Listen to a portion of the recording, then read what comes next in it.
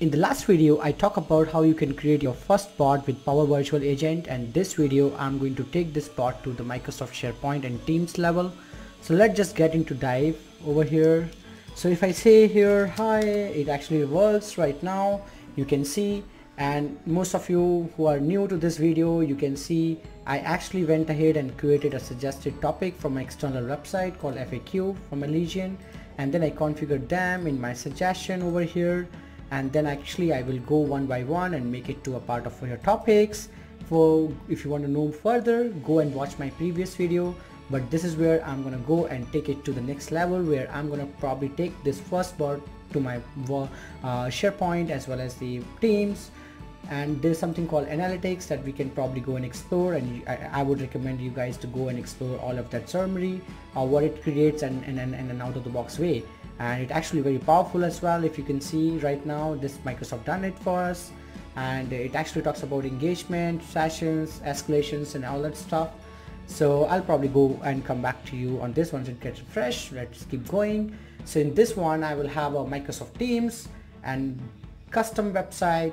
So this is a place, guys. So when you go and create your first bot, and the bot that I'm in right now, it's my first bot. So this is where I go and say, hey, I want to take this application to one of my SharePoint. So I will go and copy this frame. I go back to one of the communication site, and there I go to the view all site setting, because this is a place where you have to enable the HTML security. Those of you who are not aware about the HTML security, I think the modern SharePoint developer knows that in this HTML field security you have to add it as a domain, right? So this is the place where I have said, hey, allow contributors to insert iframe from any domain. Since I have allowed it, I go back and add that iframe back on my home page.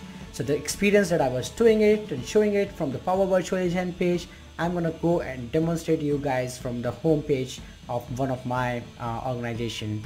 So I go and hit this button in the top right corner, and then I just probably go and insert embed code, and that code will actually contains the iframe that I copied just now. So let's just get going over here. Come on, excuse me for this little delay.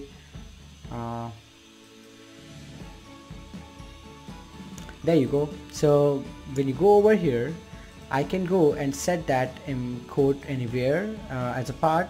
So I will go and use it for embed. Alright, I use that, and I'm going to go and add that iframe right in that section, and I'll remove anything else like this. And once you add that, I can go and set up my height, maybe 500 or 600 pixel or something, and I think this is what it is. So I think we are good to go. Woohoo! So this is the first bot that I just added from Power Virtual Agent back into the SharePoint, and this SharePoint can run into Microsoft Teams, and we can explicitly add this particular bot right in the Teams. Maybe I can go and demonstrate a quick here. So when you say hi, it works exactly the same how it works before in Power Virtual Agent page, and this is where you can go and really test your bot. And I want to know about Allegiant headquarters, right? So I just go and write it, and you see this is a result that it's covered, and I say yes. So this is also a place where you can expect the analytics to work. When you ask the feedback, I say excellent, and it actually write the query back into the analytics here. And this is the purpose I was showing you, that all your feedback you can see back in analytics tab, and this is what it is. You know, that's so beautifully designed by Microsoft integration. I'm really loving it, and I hope you guys also take advantage of this particular a piece of beautiful piece together. When you build something, I think this is just great. So it's just like we have to really think about the use cases in the company. Maybe for your HR, they have a lot of policies where you can go and show up all the policies by creating the topics, and by creating the topics you can go and add your existing topic to this bot. So much, right? So let's just go and keep going. So this is what it is for a SharePoint perspective. let me go and edit this experience in Microsoft Teams. So when I go and create it to the Microsoft Teams, I go and get it a copy of this app ID. So this is my bot ID. Let me go to one of my Microsoft Teams, and you can see I have already configured it before the demonstration. Let me go and add one for you guys to probably go and start with. I just go in App Studio, and this is a place where you can go to create a new bot experience in Microsoft Teams. And when you go to the manifest editor, I'm following a link which you can go as well and follow. So this is called add a virtual agent to the Microsoft Teams. So it says go to your Teams, manage channels, go and create it. You copy the ID, go back to the manifest editor, give the details around the bot, set up an existing bot, create this as an ID. So you're gonna go and say existing bot, name it, connect to the different bot ID experience and say personal, put a validate domain. And this is important, guys, please do make a note of it. You have to add a valid domain to that work, right? So let me go and show you one of my existing app that I have already done it. So I just started with the first from here, app details, full name, app ID. So you can go and generate one for you, because when you see this, it's a blank, right? I have already generated in my previous step that I have not covered, but just to click on generate ID, it creates an ID and that's it. So do not paste that ID from there here. You have to paste that ID in bot level, not here.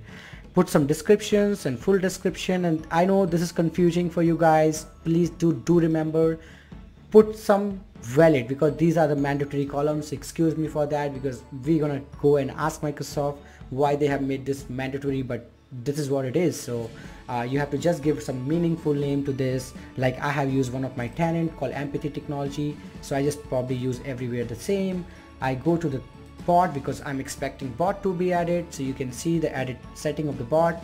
I go to connect to one of my different ID, and this is the ID that I need to go and copy, right? So this is the ID where I have to go and copy the ID from here, right? This ID you have to add it over here, and then you can choose this to team, personal, group, a lot of other stuff, right? I just go and just do it.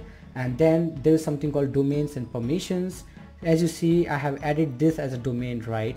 Go and take a copy of it and make it an entry over here. So basically what I'm asking you to write is token.bot framework or something, right? So just go and write that complete one, and I think this is going to work for you guys. Go and test and distribute it. When you go and install, it says you have already installed it. Do you want to add one more? Absolutely not, because I have already added this one. So this is what it is. You can go and download it from here. Let me go and show you how it really gonna work. I will go and create from here, and I have my first bot available. I go here and pin it, right, like this. Go and pin it always. So here I say hi, and you see it works well with Power Virtual Agent. Now I took it to the SharePoint, and then I'm taking it back to the Microsoft Teams as a bot, right? So this is just great, greatly done by Microsoft with a lot of good integrations around the whole, right? And I can say the headquarter, a company headquarter, maybe I wanted to know. I had just did some mistake, and the bot will understand, hey, do you want to rephrase it one more time for us? So it says, can you rephrase and try it again? Absolutely. So I'm gonna go and write company headquarter, and this is where it actually tells you the results, like Dublin, Ireland, and sometime sorry, something went wrong in my demo, but it's just how it is work. So that's clearly the way it works well. So right now maybe some settings I have I've just wrongly done while showing you guys, but this is what it is working before, and you can see it's working. So I was expecting this kind of Allegiant ticker. I go and choose one of my Allegiant prices, share price. So it actually fetches the results from the FAQs website, external website, and show you the results this, right? So you see, yes, this is working, yes. So to conclude, Go and test this out, guys. This is so fun, so much fun. While I was working with the whole time with the bot, and I created the bot back into the the Power Virtualization page, and I take it to the SharePoint and Microsoft Teams together. And one of the places where I have also added this in a company intranet page. And those of you who wants to know more about the video, how you can take your home sites and communication site to the company Teams worldwide, where employee can see the company intranet over here. So you see this, my bot is working well over here as well, so I can go and say hi, and this is really working well. So I think you must agree the kind of integration it comes with today, so I really loving it. So hope to get more from Microsoft, and probably you can see how fast it is right now. It is probably responding to our questions, right? So this is a beauty, right? And follow me in my YouTube video where you have more questions. I would love to help you guys out as well. So thank you for watching as well. Thank you.